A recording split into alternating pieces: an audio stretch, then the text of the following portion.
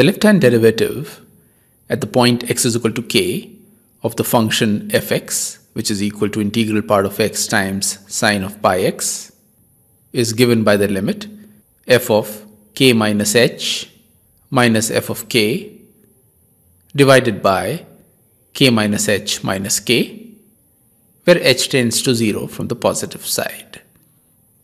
This is equal to the limit as h tends to 0 from the positive side.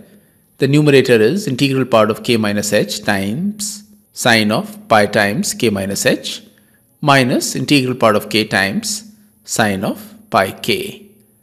And the denominator simplifies to minus h. Now in the numerator, since k is an integer, therefore sine of pi k is equal to 0 because sine of an integral multiple of pi is equal to 0. Also, since h is a small positive quantity, therefore the integral part of k minus h is equal to k minus 1. Therefore, the value of this limit simplifies to minus of k minus 1 times the limit as h tends to 0 from the positive side, sine of pi times k minus h divided by h. Now let's evaluate the value of sine of pi times k minus h for different values of k. When k is equal to 1, this value is sine of pi minus pi h, which is in the second quadrant and is therefore equal to sine of pi h. When k is equal to 2, the value of this expression is equal to sine of 2 pi minus pi h, which is in the fourth quadrant and therefore equal to minus of sine pi h. Similarly, at k is equal to 3, this expression is equal to sine of 3 pi minus pi h, which is again in the second quadrant and therefore equal to plus sine pi h. At k is equal to 4, the value of this expression is equal to sine of 4 pi minus pi h, which is equal to minus sine pi h.